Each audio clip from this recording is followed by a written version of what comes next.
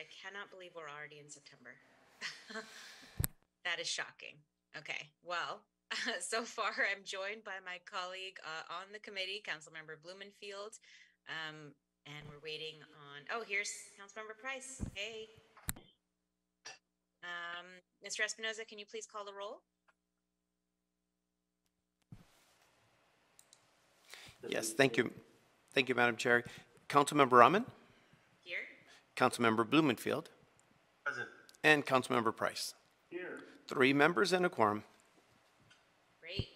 Well, we haven't, I think we missed our last meeting, but today we have about 8 items to consider on this agenda. And I'm just going to run through the items quickly. I don't think any of them will be, will take too long for us to consider. Item 1 is a ITA report in response to a budget recommendation from this last budget cycle. And it's an update on the status of the implementation of permanent Wi-Fi hotspots in the city, which I think is really important. ITA is not the primary agency that's leading this. I believe it's Bureau of Street Lighting, but ITA has been providing some support, and they're going to be reporting on that support here. Item 2 is a CAO report relative to the 4th amendment to the contract with Softtech and Associates for the completion of the Internet Document Imaging System application enhancements and some other improvements. And I believe that was for DBS. Item 3 is a general services report about a lease amendment for office space at 11620 Wilshire Boulevard, also to be used by DBS, Department of Building and Safety. Item 4 is a motion about reviewing a city-owned parking lot at 11312 Idaho Avenue. And that's in CD 11. And I think the hope is that they're going to figure out whether that's suitable for outdoor recreational or cultural amenities or open space from a parking lot. And items 5 through 8 are all motions from Councilmember Buscaino about lease agreements at the Wilmington Municipal Building. And I believe someone from Councilmember Buscaino's office will just run through the nonprofits that those lease agreements are going to be going to. But before we get to discussion on all of those items, I want to take a moment for public comment. I want to take public comment on all items on the agenda. Speakers are going to have a minute if they're speaking on one item, 2 minutes if they're speaking on multiple items, and a minute for general public comment. So Mr. Espinoza, if you want to provide the instructions for people who are listening, if they want to participate in this meeting, and we can take a moment to see if anybody has anything to say. Thank you, Madam Chair. Members of the public who would like to offer public comment on the items listed on the agenda should call 1-669-254-5252 and use meeting ID number 161-892-0108 and then press pound. Press pound again when prompted for a participant ID. Once admitted into the meeting, press star 9 to request to speak.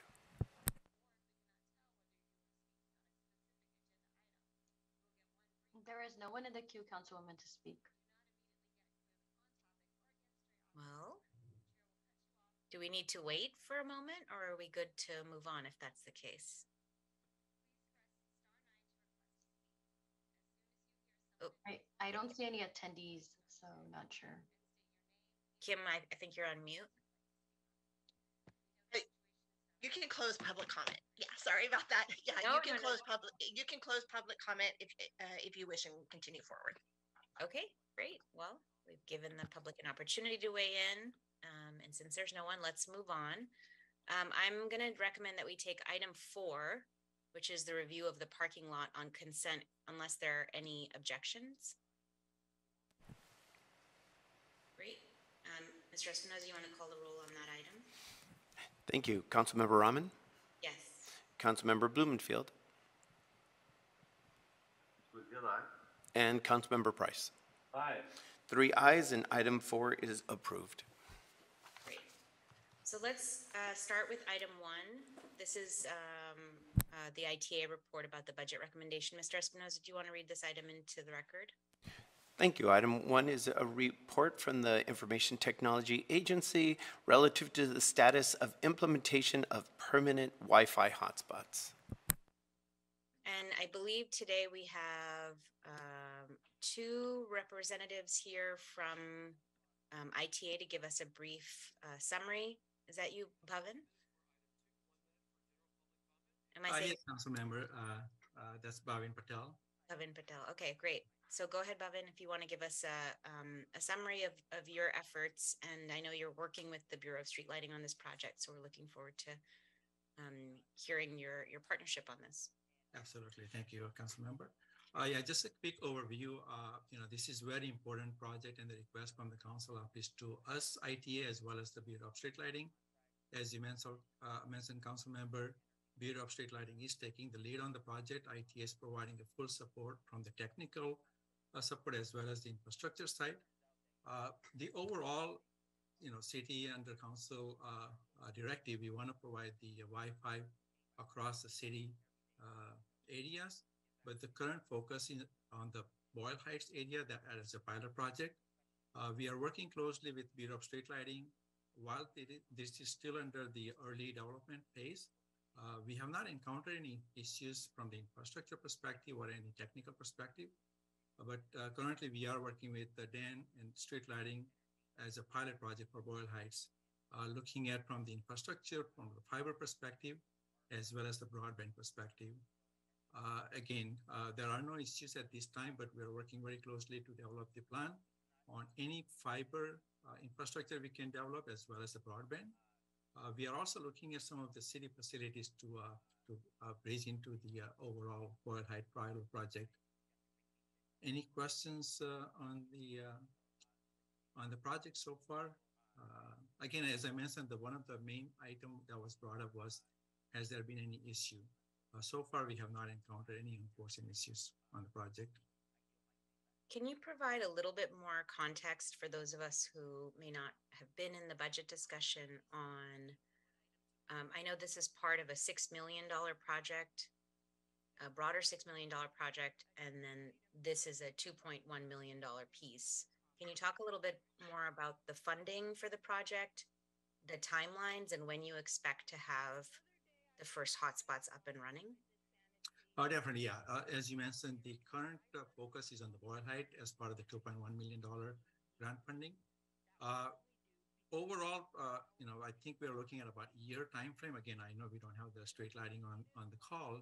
They would provide the overall project plan, but we're looking at about a year standpoint from the pilot project to provide the infrastructure as well as the broadband perspective. On the content side of it, again, we're looking at the fiber connectivity in the corridor area for the Boyle Heights, mainly as a backbone connectivity, along with the broadband connectivity for the remaining areas. Again, fiber will be the main backbone.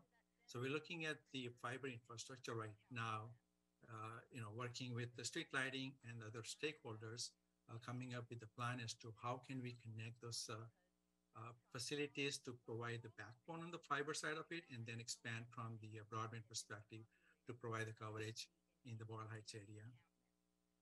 And from the report here in my notes, it looks like by early August, BSL was supposed to recommend a proposal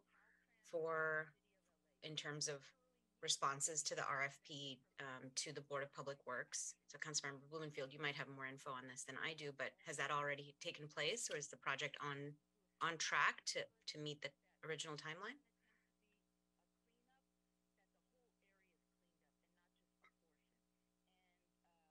Bhavin, do you have feedback? I can, Council Member Rahman, I can probably, get back on the RFP status. And again, I know we don't have a Street Lighting on call, but I can get back to you on with the report on the status on the RFP. But ITA and Street Lighting are working closely on the RFP process, trying to, get that finalized and start moving on the infrastructure perspective. Again, I can provide the report back on the RFP. Madam Chair, Ted Ross with the Information Technology. See, I apologize. It really is an item that Bureau of Street Lighting has been running point, and the ITA has been providing technical expertise and guidance on the technologies, et cetera. But it is an item that they are funded for, and it's an item that they have been running points and doing this work. So I apologize that we're not more forthcoming. It's just information we don't have right now. Okay, let me just turn it over to my colleagues for questions. Councilmember Price, do you have, or Councilmember Bloomfield, did you want to speak to this particular issue, to the question that I asked? To the item, but maybe not. Oh, okay, okay, Councilmember Price. Thank you, Madam Chair. Thanks for the report. It just seems like we're moving with all deliberate speed in this effort. I mean, I'm not a technologist, so I'm not presuming that, it can be done faster than it is, but it just seems like we're taking glacier speed, getting this stuff done. Our constituents want access, I'm excited that we're doing this pilot, but now you're saying it won't be a year for that pilot to kind of kicks in, and is there any way we can speed this process up? One question. And how are we going to identify other areas where we can expand this activity? I know we're focusing on underserved as some kind of a priority, but lots of underserved areas all around the city. How are we going to determine where the next step is going to be as we roll this out? Certainly. So number one, in regards to how to speed it up, I think that really comes down into the method. So Bobbin, as I understand it, the method selected was to be able to provide fiber, then from fiber, provide access points off that fiber. Correct, Bobbin? That's correct. Yeah, right. Pretty joint. I mentioned that to Councilmember Rahman and the committee members. That is the plan right now, is to provide the fiber backbone for the major backbone connectivity, and as well as the broadband perspective to provide the Wi-Fi connectivity all across. And council member, the benefit to that is that by installing fiber, you get a large amount of bandwidth, but the issue, and then you can start to create access points off of it. The problem, to your point though, is the installation of fiber is very time consuming. So while they're building something that's built to last, they're also building something that takes a while to build. So we have no issues going back to Bureau of Street Lighting and discussing if there's a ways to accelerate the value that becomes available. To your point, people are really needing that today. We're working with cable companies, with online companies who's providing the fiber in this particular situation. Who's providing the fiber, or is that going out to bid, or we don't know who's going to provide it? What's the status? Bobbin? Yeah, I can take that. Thank you. So, Councilmember Price, absolutely, that has been discussed as part of the RFP committee. So there will be a couple different ways that street lighting and ITA is taking on that. First and foremost, street lighting is going to see where we can utilize our infrastructure, as in street lighting infrastructure, to speed up the process on the fiber connectivity, as well as how can we collaborate with the other vendors, as you mentioned, Spectrum or AT&T, to speed up the process on the fiber backbone connectivity perspective. Sorry, Bhavin, I just wanted to clarify if I could piggyback on your question, Councilmember Price. The RFP is for the fiber installation, or the fiber has already been installed and then the RFP is just for the access point installation? Thank you for that question, Councilmember. So RFP is for actually a turnkey from start to finish. It includes everything, including the fiber optic, broadband connectivity, as well as all the Wi-Fi deployment to provide the end-to-end services. So the fiber has not been installed yet? That's correct. That's the lengthy lead time. And I know, Councilmember, you had a second question, but feel free if you want to ask on this first one. No, I was just piggybacking on Councilmember Price's question. I apologize. No, it's okay. Please continue. Councilmember Price, would you like us to address your second question, or did Yes, you please. have? Okay. In regards, First of all, you clarify, you're saying that Boyle Heights is not going to be turned on for about another year, or 6 months, or 9 months as our pilot, or is it going to happen sooner? so Bobbin, as I understand, it's the result of an RFP, and then the RFP was including the method of procurement to fiber as well as access points, which can be time consuming. Is that correct, Bobbin? That is correct, Ted. The overall project plan and the timeline will depend on that RFP proposals. Okay. And those RFPs are due back in when? Are they being considered now? I'm sorry, can you repeat that question? The RFPs are being considered now, or they're out on the street now? What's the status of the RFP? Bobbin, can you confirm the timing on the RFP? And I'm sorry, Councilmember Price, I don't have the detail update, but I apologize again. Street lighting is taking the lead on that effort on the RFP. My team, ITA teams are providing a full support as part of the RFP review, but it is actually in the review process. It's already been out on the street in the proposals review by the committee. So you Okay. have already reviewed the proposals and provided a recommendation to Bureau of Street Lighting on which of the proposals are the best? The proposal review actually is led by Street Lighting, Councilmember Ahman. So it's happening right now. Proposals are being reviewed right now. So a vendor has not been selected. A bid has not been selected, correct, Bhavin? That is my understanding. Ted, again, I could be wrong, but I don't want to say it. I can come back with on that status after discussing with Street Lighting. And then my Oh. is how do we determine the next locations? Right. Excellent question. It's really been a partnership between the mayor's office and the Bureau of Street Lighting. So the mayor's office has a digital inclusion coordinator, which I'm seeing is not on this call. And the Bureau of Street Lighting has received funding and actually has staffing in this area. So as I said, and I do sincerely apologize, we effectively are the technical professionals who are helping weigh in on the results of the item. And so you're asking very good questions that I apologize that IT doesn't have the answer to. Well, we just have to coordinate and, communicate better. Thank you, Madam Chair. Thank you, Councilmember Price. Councilmember Blumenfield? Thank you. Couple things. One, I assume, are you using micro trenching to speed this process up? Is that part of the process, or are we using the old system? Thank To you your for knowledge, was micro trenching included as potential for the RFP? yes, thank you, Councilmember, for bringing that up. Micro trenching actually is one of the recommendation to speed up the process. Absolutely. Okay, because that's, cutting off months of time. In the private sector, it's just speeding things up ridiculously and also making it much cheaper. So presumably that's being applied here. And then help me understand, what do we actually get at the end of the day? So I get it, we get the fiber and in the ground, and we're creating these nodes. Does that mean that the people in these apartment complexes will have free internet access? Or does it just mean reduced cost through a private, through subsidizing a private vendor? Or how is that? What does it look like to the end user at the end of the day when this is all said and done? Without having BSL on the line, our understanding is it should be free internet access based on these access points in this fiber. And the free internet access is going into the apartment complex.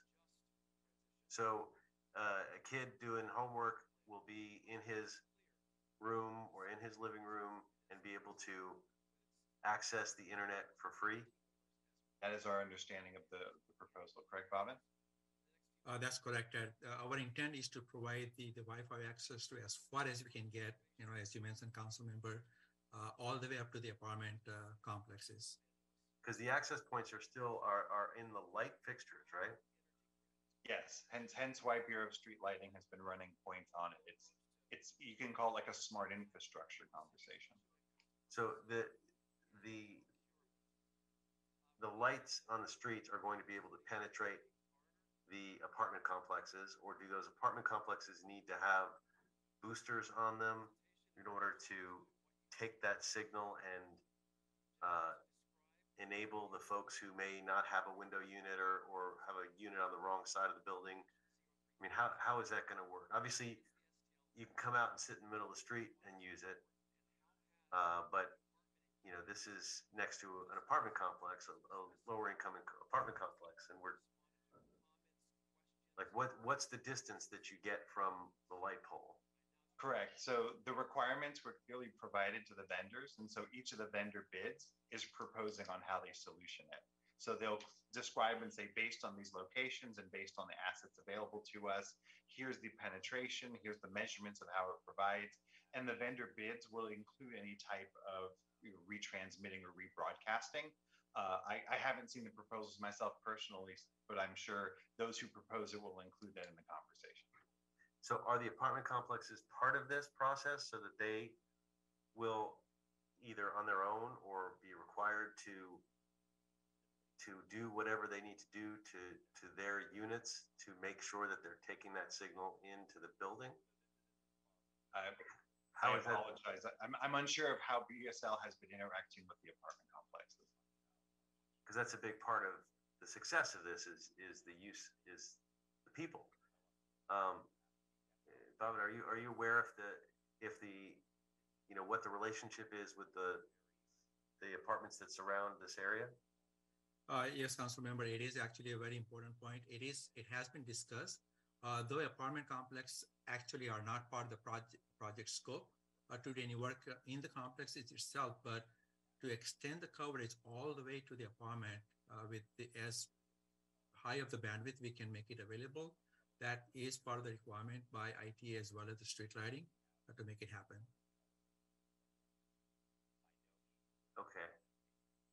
Yeah, I would love to see how that, I mean, this is what we've talked about, I'd love to see how that's going to actually play out and I don't know if there's diagrams or whatnot, I mean, of how you get that signal to that last apartment building, in that low-income unit that's on the back side in the corner.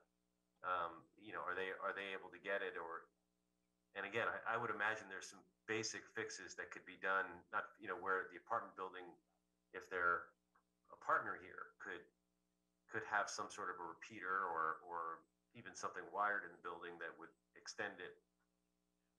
But I don't know. And then how many people, can a access point actually serve at a time? Yeah, it depends on the piece of equipment that the vendor is proposing to install. It depends on the bandwidth they have running to that equipment. So it does become very tactical and very specific. Based on this conversation, I respectfully request a report back for you all to consider. For one, that would include the Bureau of Street Lighting, the folks who are running point, the funded positions who are running point on this, the Mayor's Digital Inclusion Coordinator, and they could actually start to update on, let's say, based on the timing, the selected vendor, or even have that conversation before a vendor is selected, because you raise very good points and very good questions. But ultimately, the vendor's equipment will be able to dictate it. There's some general rules of thumb regarding Wi-Fi and some of its limitations or its advantages. But it really comes down to the power of the system that they're doing and running off of that light bulb.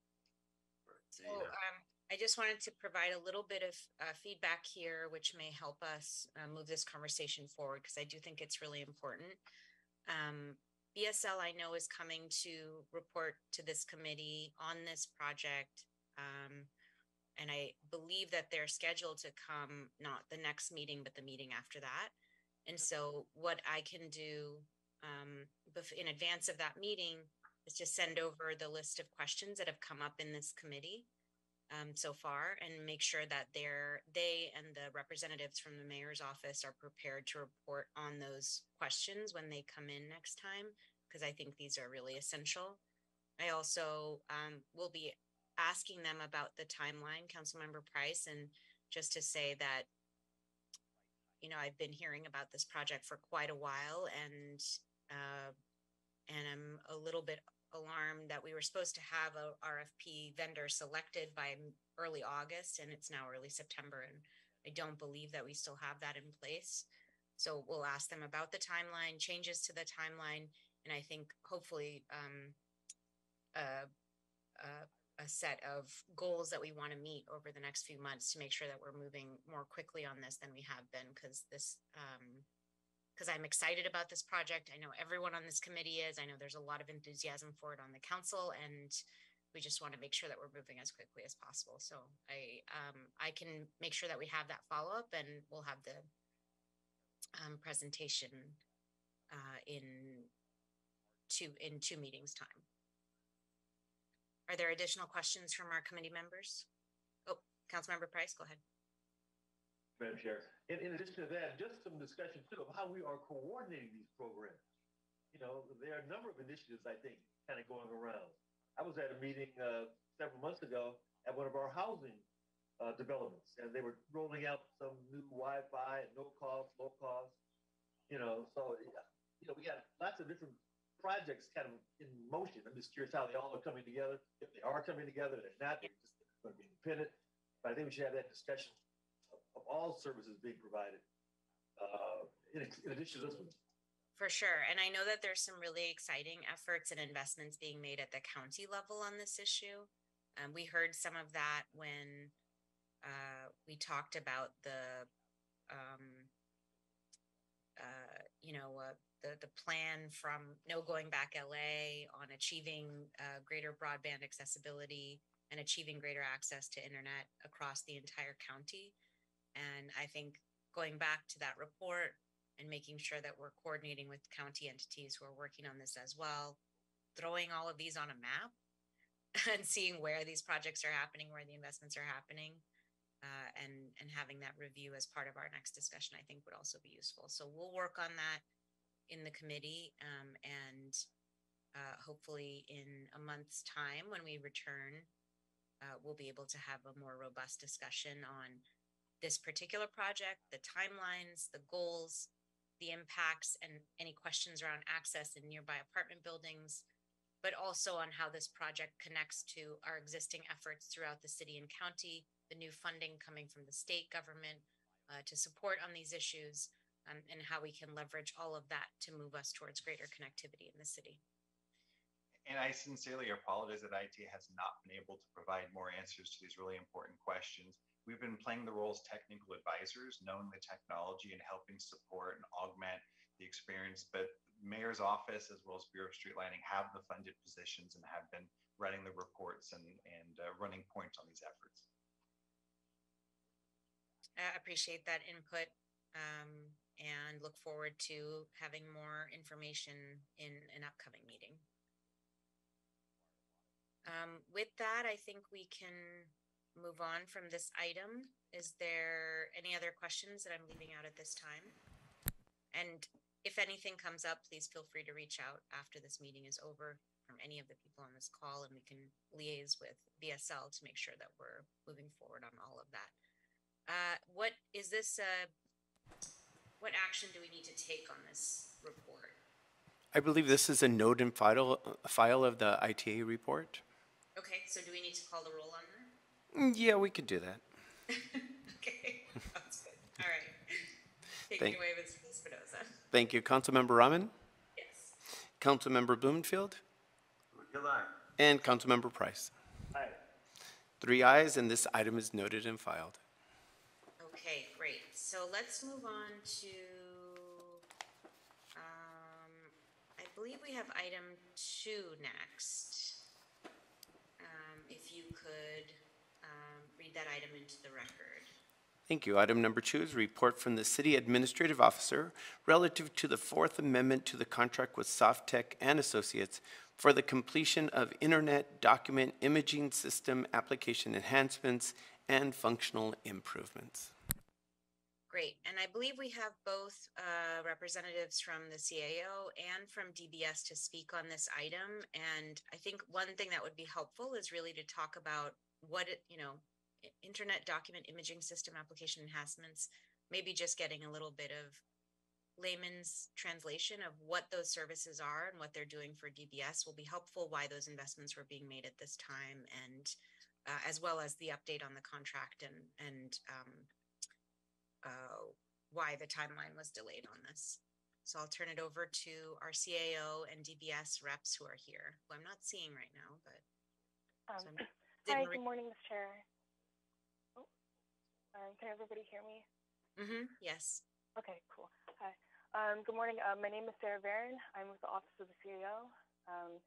Again, this item is a request from the department to execute a Fourth Amendment to the contract with Softtech and Associates for the provision of software maintenance and support services for their Internet Document Imaging System, or IDIS.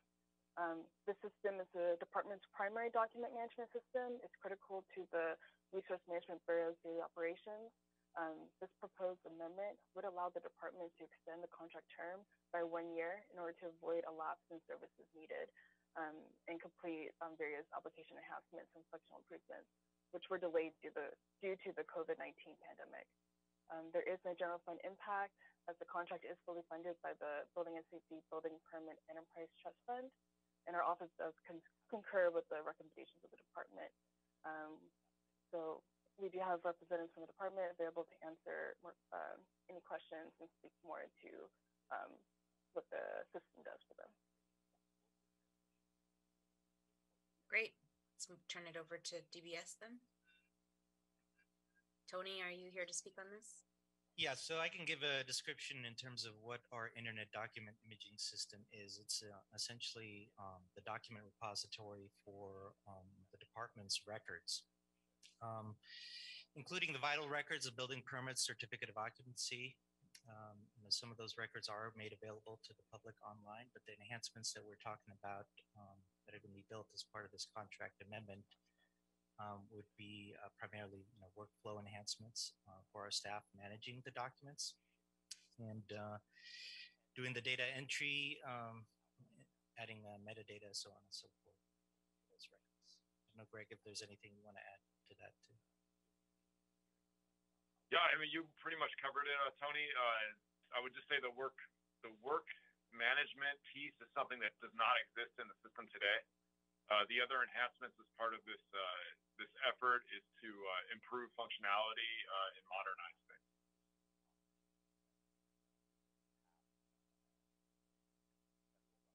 Okay, great. And I was just curious, given our conversations on procurement that have been happening in this committee and in other places across the council, I was just curious if DBS could provide a little bit more input on how did you figure out what enhancements you needed to the system and how to source the service? How did you identify what needed to change about the service?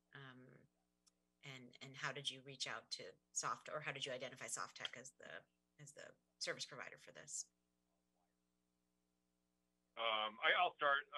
So the items that were identified that are needed in this, it's part of a multi-phased effort. We are moving from a technology called FileNet towards a technology called Kofax, and it's an IBM technology for the document capturing process when you basically take a file and you insert it into the system. And we embarked on this process several years ago. And it's just a continuation of that, just making like the initial move to Kofax we completed, but there are elements on the back end of the programming that are still using old FileNet programming calls, and they need to be updated to use Kofax. So that's a big part of this effort. The workplace management, the work management module that we're putting in, this was a new feature that we pushed later in the development process because we felt it wasn't as important. What that piece does is it tracks LADBS staff time and tracks efficiency, basic reporting about how employees are doing and ensuring that the process is efficient. And that was just delayed because it wasn't considered a part of the initial effort. And did you work with ITA to figure out kind of to articulate what your needs were, or you were doing it internally within DBS? It was all done internally. Softtech was, I think they went through an RFP process. Is that right, Dan? Yeah. To initially be chosen for this role for the to bring in the IDIS system. So that's how Softtech was selected. As far as extending it to this Kofax portion of it, IDIS was selected because they understood the vision of the product. Are there other departments in the city that use the same vendor or the new system that you're on, the IBM based document imaging system? Yeah, it's just LADBS system right now. The documents are accessible by other departments, so as well as the public. If people want to view documents, they will use our system. But as far as inserting documents into the system, it is a building and safety function. Okay. Those are all my questions for this. I don't know whether other council members had additional questions. Okay. And thank you to DBS and CAO for your updates. Mr. Espinoza, is there an action that we need to take on this item? Yes, to approve the CAO report and the recommendations. Okay, great. Can you please call the roll? Thank you. Councilmember Rahman? Yes. Councilmember Bloomfield? Aye. And Councilmember Price? Aye. This item is approved with 3 ayes. Okay. Let's move on to item 3. This is another lease amendment, I believe. So, Mr. Espinoza, if you want to read the item into the record. Thank you. Item number 3 is a report from the Department of General Services relative to a lease agreement with 11620 Wilshire Los Angeles GP LLC for office space located at 11620 Wilshire Boulevard, Suite 1100, for use by the Los Angeles Department of Building and Safety's West Los Angeles Inspection Bureau. Great, and I believe we have someone from the CAO's office to give a brief summary of this.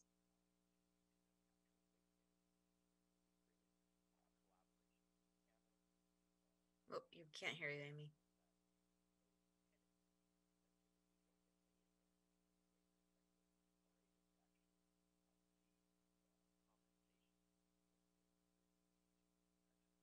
Unfortunately, still can't hear you.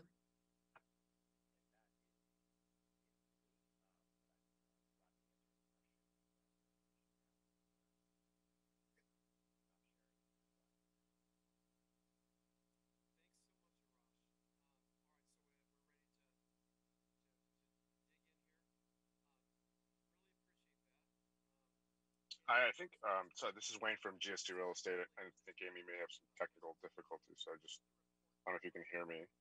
We can hear you. Okay, so this is it's basically a lease renewal for building and safety in the West LA office. I know their plans long-term in the Civic Center in the West LA, but for the time being, this is just a renewal with the current landlord, and we've been in the that present office. And this would be an amendment for the continuation of that lease. And are the lease terms the same as prior? So there is there's a 3% increase in the rent. We understand that the marketplace is competitive, but based on the report and the assessment of the marketplace and the current conditions, we felt it was a fair deal. We did get a substantial rent abatement in this as part of this amendment. And so after the calculating or analyzing the net effect of rent, we felt it was a good deal to continue. Okay. All right. So I just had those were all my questions. Are there any other questions from the other members of the committee? Okay, great. Mr. Espinoza? Thank you. Councilmember Rahman?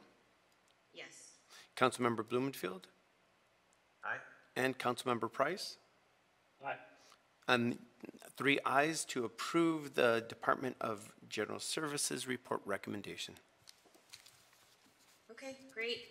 And then we just have items 5 through 8. And I believe we have a representative from Councilmember Buscaino's office just to talk to us a little bit more about what these various lease agreements are. Is that correct? That is correct.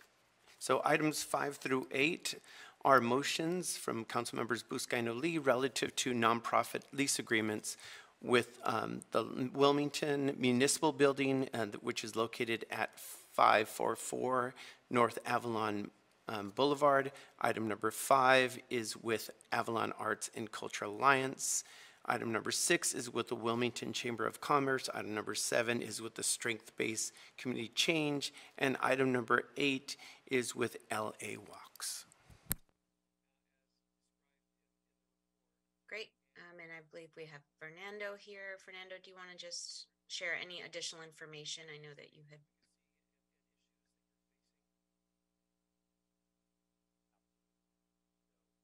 Fernando. Oh, Dennis. Good morning, Madam Chair. I'll get started. Fernando Navarrete, my colleague, is our Wilmington field deputy, and he was so dogged and passionate about his efforts to bring dollars to the Wilmington community, both to the municipal building, to Avalon Boulevard, as well as Wilmington Town Square Park, that he was promoted and named our public works deputy. But just to give you a little bit of background, this is an old bank building located on Avalon Boulevard. It's one of our priority corridors that we've been working on. These are 4 nonprofit organizations that we've had a great deal of experience working with. They've been fantastic partners for the community. I believe Fernando's on. I want to let him kind of go through our past experience working with these organizations, but I can certainly say that we believe the public benefit derived from these organizations far exceeds the below market rate we're seeking.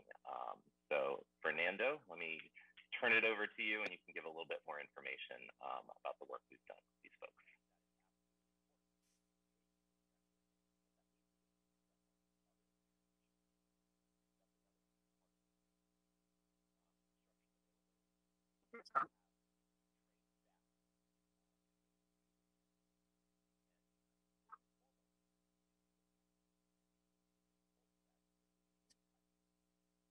Fernando?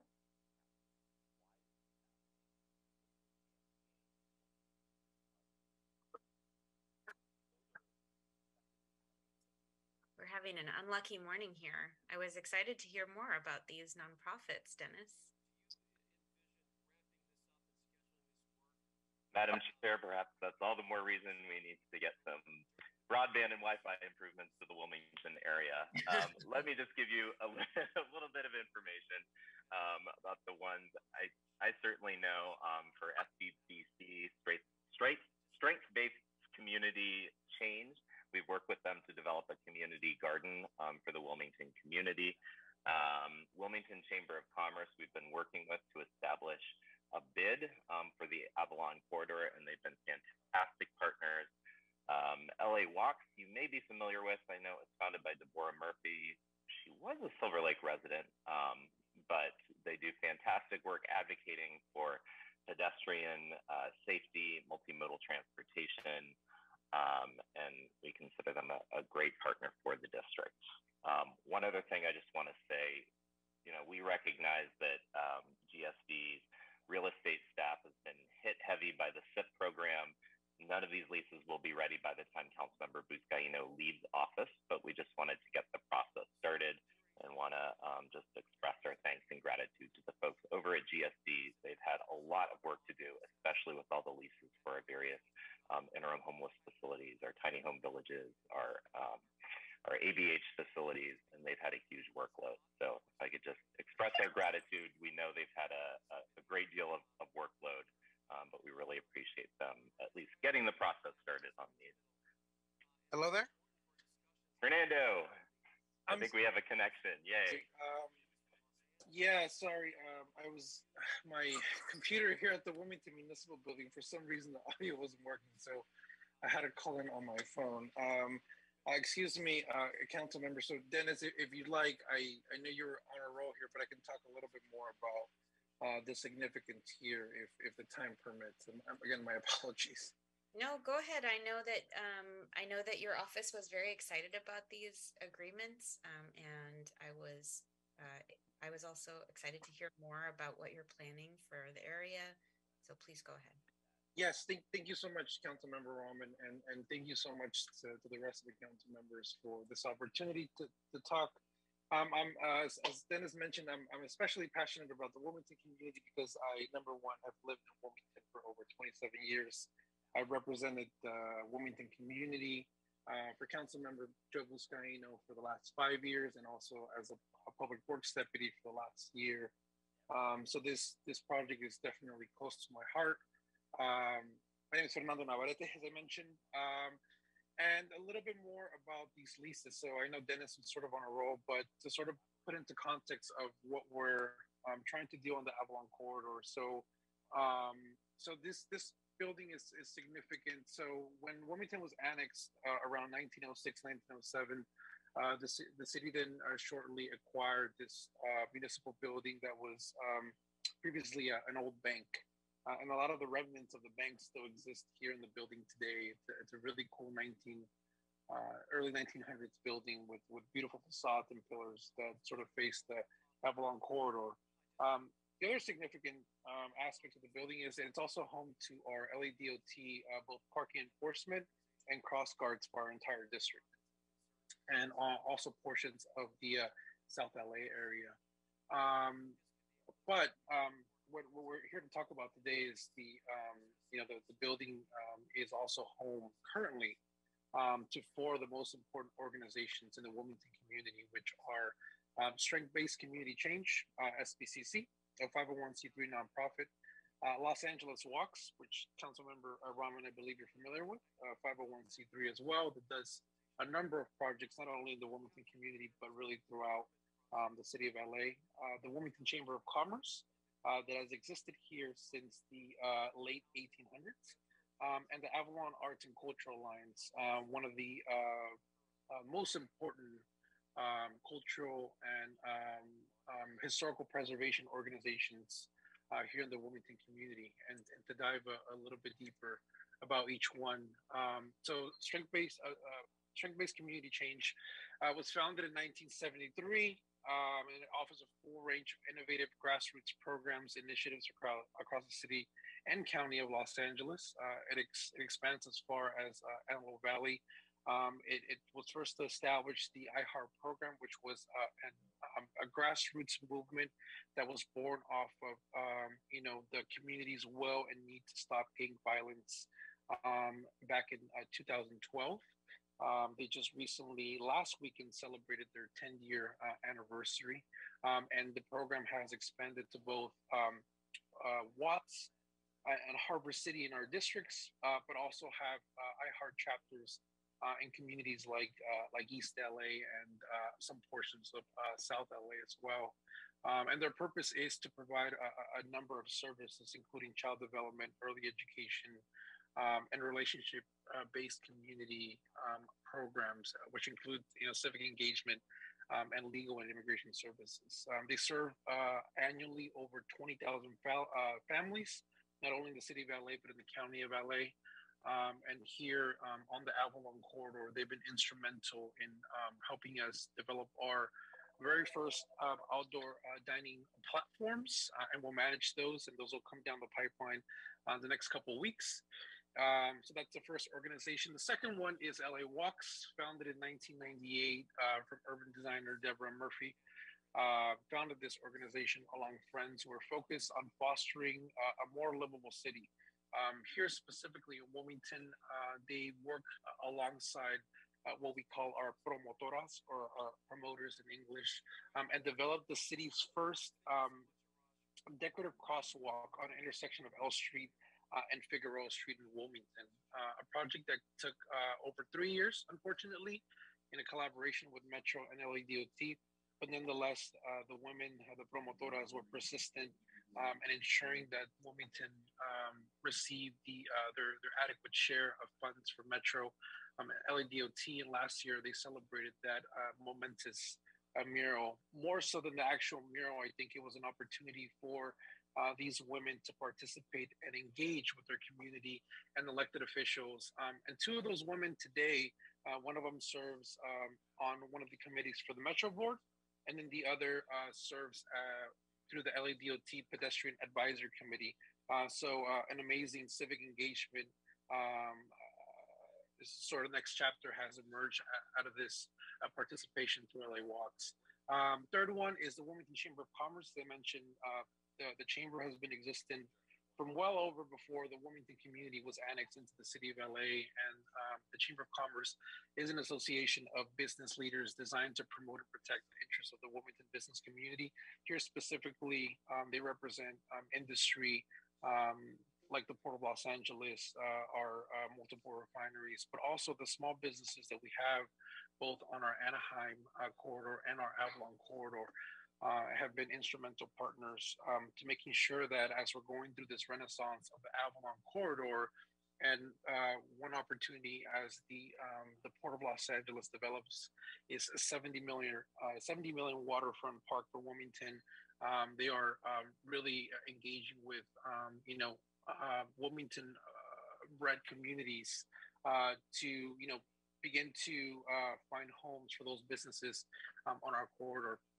And then finally, the Avalon Arts and Culture Alliance. They're the original founders of the Wilmington Art Walk, the first and only Wilmington Art Walk about 8 years ago. So the organization was born really out of a need to not only revitalize Avalon Boulevard, but really provide a space for artists, for the vibrant downtown that it could be here in the heart of the harbor, Wilmington. So for 8 years strong, every quarter, the Avalon Arts and Culture Alliance has its Art Walk, started with 10 vendors, and now spans over 4 city blocks on Avalon Boulevard, now over 200 vendors. And at this point, they now have to unfortunately deny vendors because they just simply don't have the space.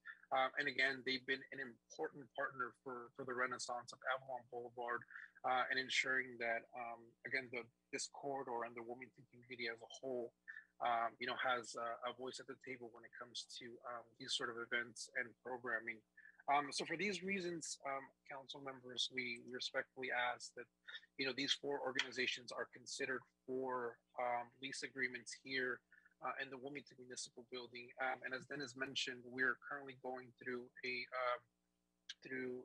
project here in the municipal building to add significant funds to not only revitalize the exterior of the building, which will include new fencing, a new slurry for the parking lot, camera systems, lighting, and painting for both the inside and outside, but really make the Wilmington Municipal Building a home here for the Wilmington community, where they can seek out resources, information, and really connect with not only their council office moving forward, but also organizations that provide services, or if they simply want to open a business, they have a home here in the Wilmington Municipal Building.